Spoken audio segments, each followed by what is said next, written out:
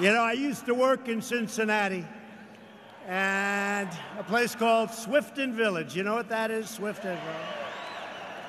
It was good, and it worked out well, and it gives you confidence when things work out well at a young age. And look what happened to all of us, right? Look what happened. Look what happened.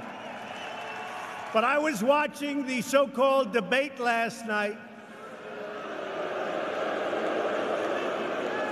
and I also watched the night before. That was long television.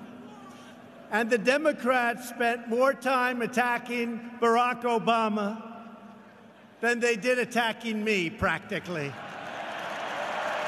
Yeah. And this morning, that's all the fake news was talking about. That's all they were talking about. That wasn't pretty. No, we're doing good. It's great to be back.